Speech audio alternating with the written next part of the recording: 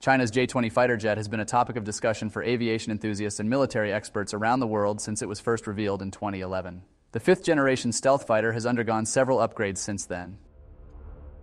The J-20 is a twin-engine, single-seat, multi-role stealth fighter developed by the Chengdu Aerospace Corporation for the People's Liberation Army Air Force, PLAAF. It is designed to carry out air superiority, ground attack, and electronic warfare missions.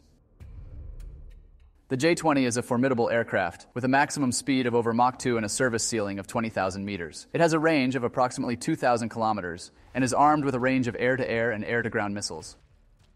The new engine is reportedly an upgraded version of the current WS-10 engine, with improved thrust and fuel efficiency. The WS-10 engine has been a point of concern for the J-20's development, with reports of reliability issues and a lack of power compared to the engines used in other fifth-generation fighter jets.